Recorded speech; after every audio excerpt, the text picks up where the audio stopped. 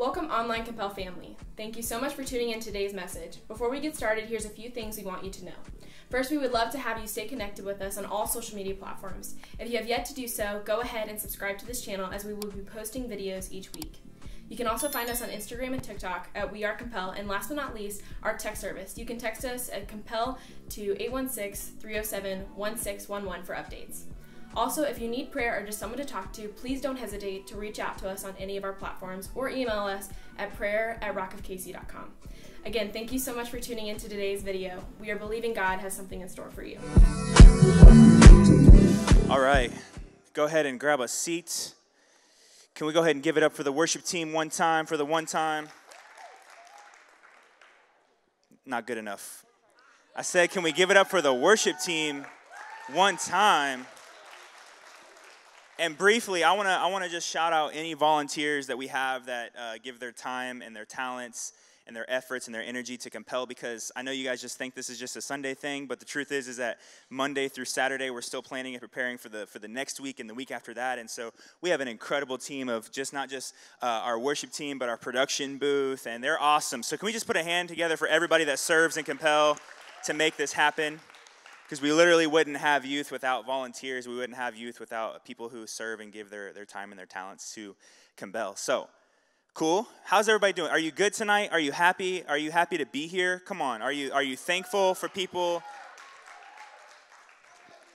Let's go. Let's go. Can you turn to the person next to you? Can you just say, you look fantastic tonight? Now turn to the other person that was not your first choice and say, you look good too. Yeah.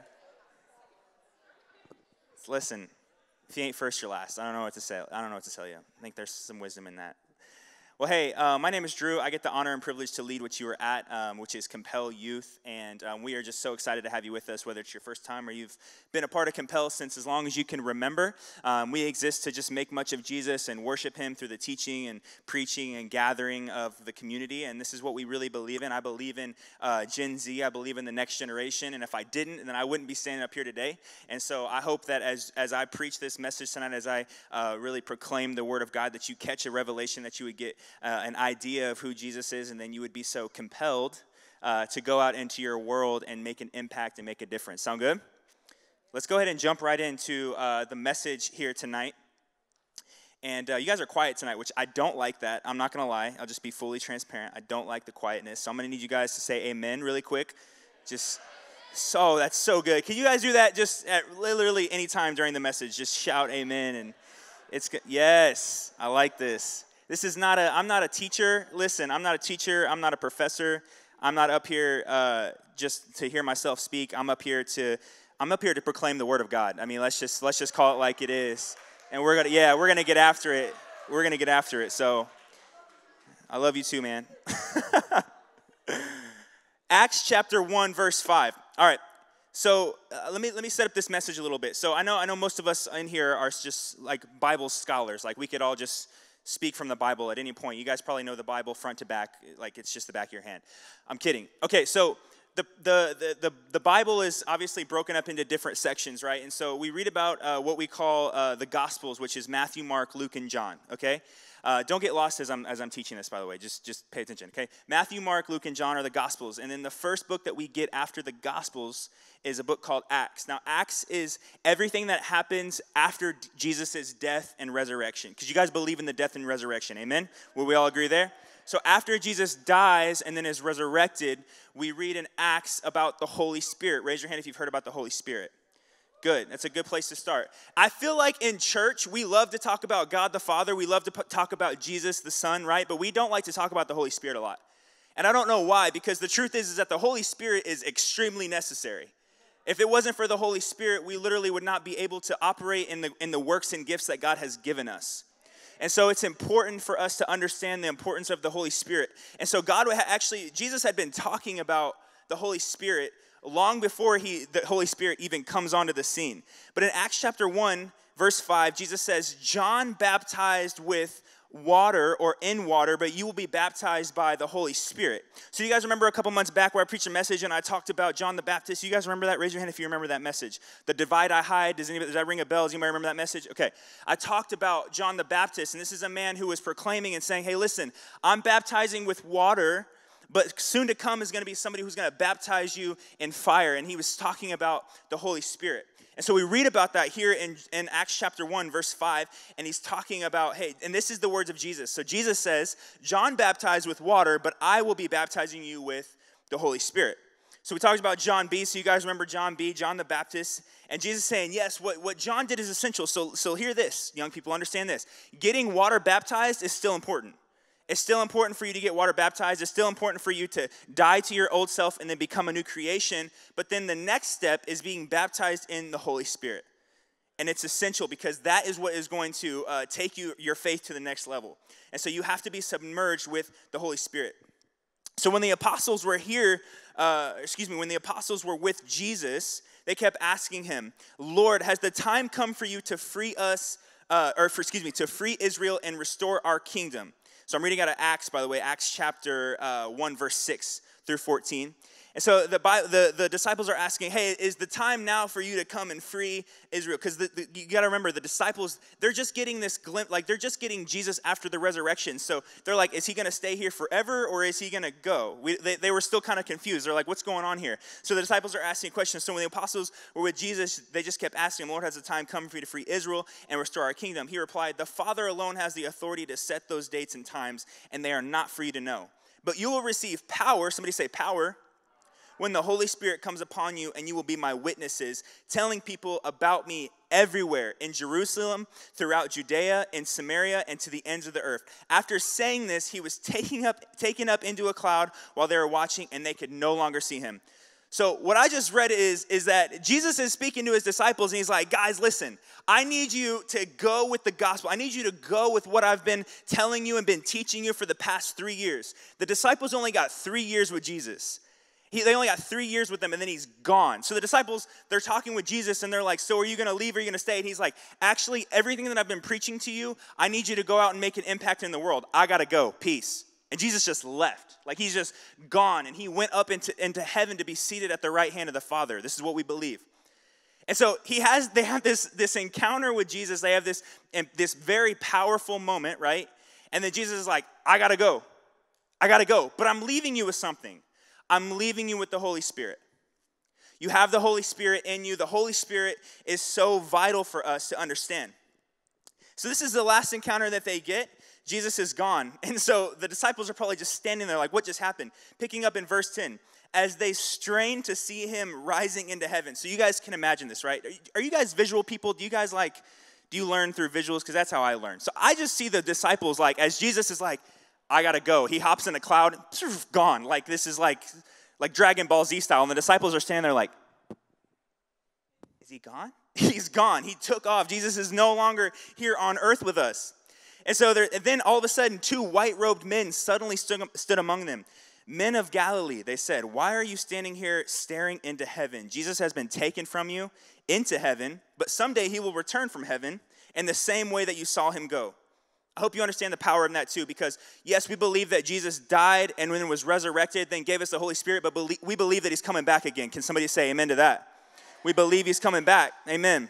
Then the apostles returned to Jerusalem from the Mount of Olives, a distance of half a mile. When they arrived, they went to the upstairs room. Somebody say upstairs room. This is important. The upstairs room of the house where they were staying. Here are the names of those who were present: Peter, John, James, Andrew, Philip, Thomas, Bartholomew, who? Matthew, James, Simon, and Judas. They all met together and were constantly united in prayer, along with Mary, the mother of Jesus, and several other women and the brothers of Jesus. I don't expect you to remember all those disciples' names, but if you want to learn them, that'd be cool. I want to go ahead and I want to title this message Highest in the Room. Highest in the room. And I'll talk about what that means here in a moment, but can we pray together? Father, thank you so much just for tonight. God, I thank you for the lives represented in here. God, I thank you for all that you're doing in and through Compel. God, it's an honor to serve you. It's an honor to worship you. So God, would you just prepare our hearts so that as the message goes out, God, that it would be received on soft hearts. and that they would hear the word and they would act upon it, and we would all be changed and leave here transformed in Jesus' name. And everybody said, Amen. I got a question. Have you ever had a moment that was so incredible or so powerful or so moving that it was just one of those moments that, like, if you weren't in the room, then it didn't have the same effect? You ever had one of those moments before? Where it's just like, yo, you had to have been there, right? Like, you guys know how people always say picture, it didn't happen. Well, even pictures don't do justice sometimes, right? Like, it's like, has anybody been to the mountains before? Raise your hand if you've been to the mountains. Raise your hand if you've been to the ocean. And you take a picture and you're like, guys, this is insane, right? Like, this is the most beautiful scenery I've ever seen in my life. And then you take a picture and you go home and you're showing your friends and you're like, well, I promise it was cooler than this. It doesn't look quite the same. It was cooler than this. I remember a couple years ago, do you guys remember when the Royals went to the World Series? You guys remember that? Back in like 2015.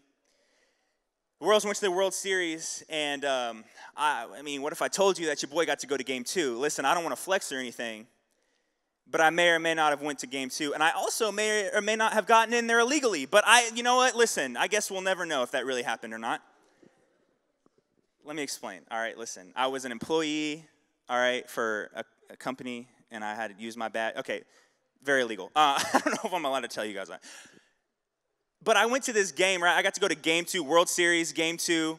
It was insane, guys. It was the coolest moment. Like, I'm not even a big baseball fan, but like, just to be in a stadium that's literally every single seat is sold out for, and all these people just cheering for one person. Johnny Cueto pitched lights out. The Royals won the game. I was standing like kind of close to the field. I got to talk to this guy who was like, he worked for ESPN, and I'm like, that's literally the coolest thing I've ever heard of in my life. Like, this is amazing.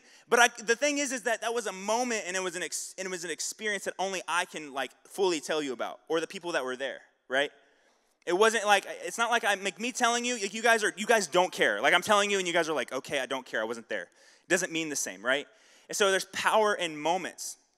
Another moment that was really powerful for me was when I was just a couple years ago. My mom had a baby, which is just bizarre because I'm 23. I was 22 at the time, and my mom, she has a little one now. But the power, and after my mom, had the baby, and we all got to go in and see like my little brother. It was just a powerful moment. It's like only moments that you can't reciprocate them. They're moments that just are powerful, right? And I asked everybody to raise their hand if you've had that moment. You've had those moments where it's like, if you're there, you understand the moment, but if you're not, you just don't get it. As the disciples, they had this moment. They had this moment with Jesus, right? They really had these moments with Jesus. They're traveling all across the land, and they're seeing Jesus perform all these miracles. They're seeing Jesus do all these incredible things, and they're all just these moments like, if you weren't there, you don't fully understand the power in them, right?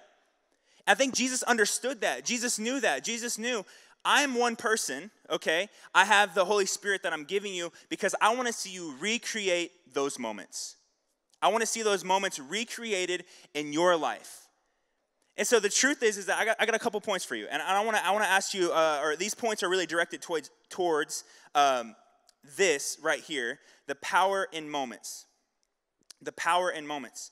And so how do we recreate those moments? Well, point number one is simple. We got to get to the upper room. Somebody say the upper room. Somebody get to the upper room often.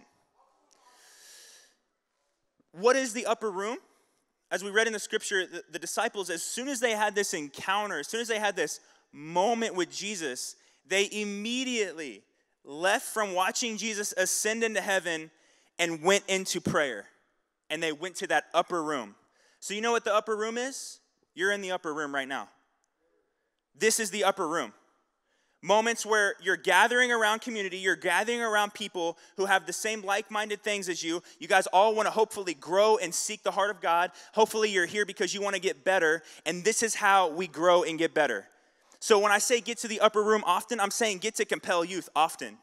Not because I want to hear you, not because I want to see you guys come and see me preach, not because I want you guys to come up here and just sing along to these songs and kind of go through these motions, but you're gathering because you're longing for this moment to have an encounter with Jesus again and again and again. And there's power in the upper room. There's nothing special about this room. There's nothing special about these walls. There's nothing special about these instruments. There's nothing special about this platform. The only thing that's special is us having an encounter with Jesus. That's the only thing that matters. if you get anything out of this, have an encounter with Jesus. Get to that upper room often. When we're here gathering, when we're here praying, when we're here uniting, when we're interceding, we're doing what Jesus was doing. Jesus said, I'm never doing anything that I didn't see the Father doing. Which means that it's almost like a streamline. It's a perfect streamline. Jesus is saying, I didn't see anything that the Father isn't doing. And the Holy Spirit's saying, I didn't see anything that Jesus wasn't doing. Because they're all intertwined. They're all one. The Trinity. I would love to do a message specifically on the Trinity. Maybe we'll post it on our YouTube. Guess you'll have to subscribe to see what that looks like. But talk about the Trinity. It's important. So Jesus is saying, I didn't see anything that the Father wasn't doing. And now I'm empowering you with that same Spirit, which means that we're not doing anything that we didn't see Jesus doing. And Jesus was praying. Jesus was seeking God, right? Jesus was performing miracles. Jesus was healing people. Jesus was walking on water. I mean, these are all things that if you truly believe, like you're a follower of Jesus, that same Spirit lives in me. I believe that I have the power to heal people. Not like a superhero, but better than that. The Holy Spirit empowering me and equipping me to go in and make a difference. But I say this a lot because I believe it's essential for us to gather often. And it's not for numbers. This is not for show. If there was 10 people in here, I'd be preaching the same message. This is because I believe in what is happening in and through today's world. 2021 has been kind of bizarre already. We already know 2020 was crazy. So how much more do we need to seek the heart of God? If times are going to get crazier out in the world, we need to continue to gather often. Can I get an amen for that? We got to gather. Yeah, you can put your hands together for that. We got to gather often. We got to gather often. We got to seek the heart of God. We got to continue to press in. Point number 2, why are we pressing in? Because there's work to do. There's work to do. Our pastor once said this, and it stuck with me. He's like, why hasn't Jesus returned yet? Because heaven's not full enough yet. We got to have more souls saved. We got to have more impact. You guys got to have more influence in your schools. You guys got to have more impact in your world. This is not for me. This is not just my job. This is your job. Just because I stand up here once a week with a microphone does not make my job any more important than your job. I'd make that argument day and night. Jesus is in heaven. He's seated in glory. That's what we read about, right? You guys read that passage where he hopped in a cloud and took off in a jet, spaceship, gone in heaven. But he's equipping us and he's telling us, listen, as my disciples, you got work to do. Go prophesy. Go heal people. Go proclaim my word. Go make an impact. Go make a difference. Because I'm equipping you with what you have. I'm equipping you with what I have. And we're called to make an impact here. This is not my job. This is our job. So Jesus is seated in glory, but he's telling us, I'm going to return one day. Will I find faith? Is he going to find faith in your life? I had a question for you, and this is not in my notes. Have you completely surrendered your life to Jesus? Not in a convicting way. Have you completely surrendered your life to Jesus? And it's an important question to ask yourself. If you've completely surrendered your life to Jesus, because the truth is that you can't just have a little bit of Jesus. You got to have, it's all in or nothing. So you can't just say, I surrender my life to Jesus when I come to Compel on Sundays or church on Sundays. But on the other days of the week, I'm not so interested in it. I'm not so interested in living my life. I surrender my life to Jesus in this area, but I don't care if I cuss on social media. Can I get real? Can I get real, Compel? I don't even care if the song on the TikTok has a cuss word. I'm gonna say it. I don't care. It's cool. My parents don't care. It's cool. It's not about your parents. This is about if your life is fully surrendered to Jesus, you make no exceptions. Every area, every aspect. When people talk to you, I hope they see Jesus. That's my prayer. When they talk to you, like, I'm going to shout somebody out really quick.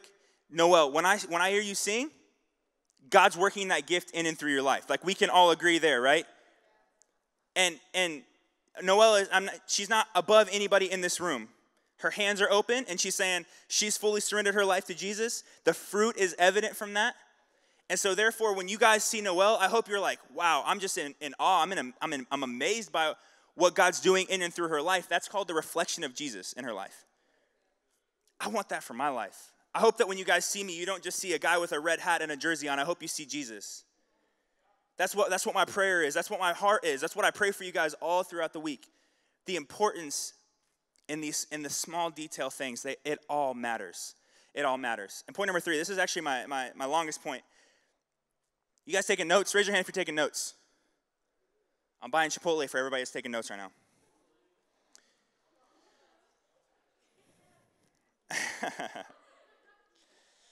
Point number 3, stay united. Can somebody say stay united? Stay united. The power in unity.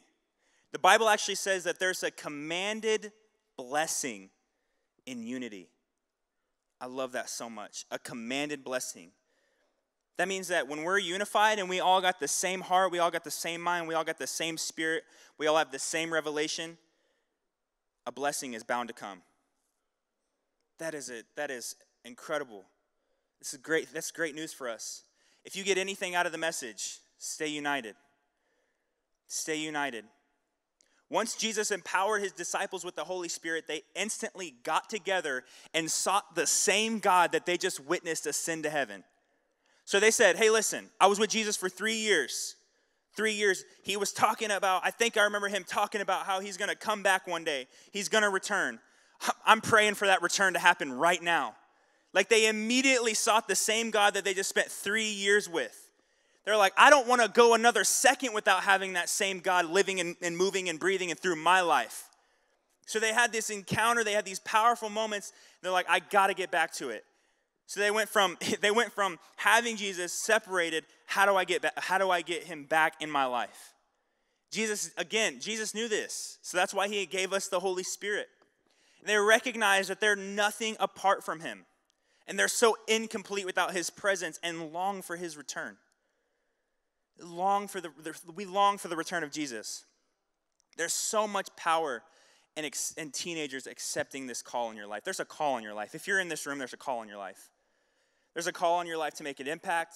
There's a call in your life to lead your generation into the right direction.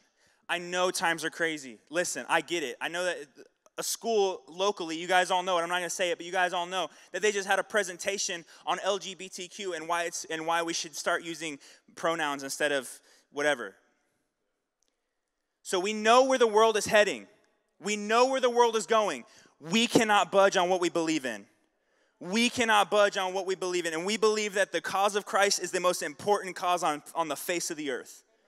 We have to stay united on that fact. We cannot come in here and go, that's a good word, but like, what if? Like, who cares if this? God cares. God cares. If God didn't care, he wouldn't have put it in the Bible. And the Bible is, we don't worship the Bible, we worship through the Bible. The Bible is what we use to direct our steps and guide our steps. We cannot separate from what the truth is, and the Bible is truth. We have to believe that. We got to stay united on that. Young people that understand the importance in we instead of me.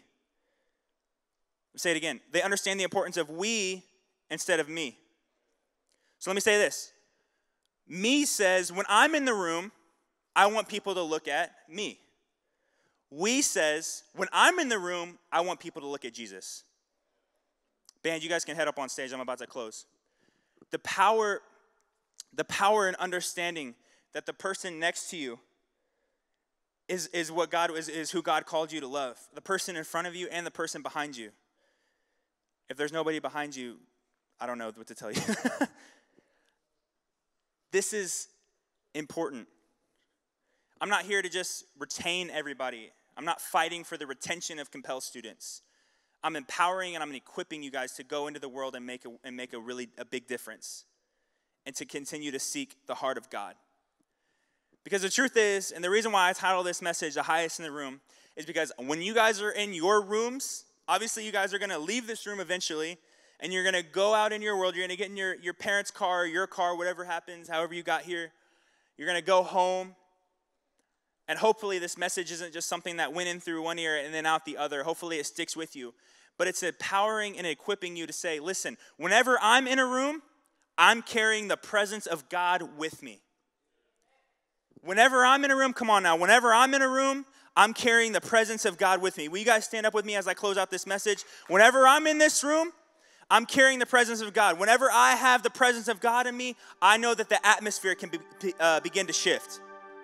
I believe that the atmosphere can begin to shift around me because I have a presence of God that is changing that atmosphere.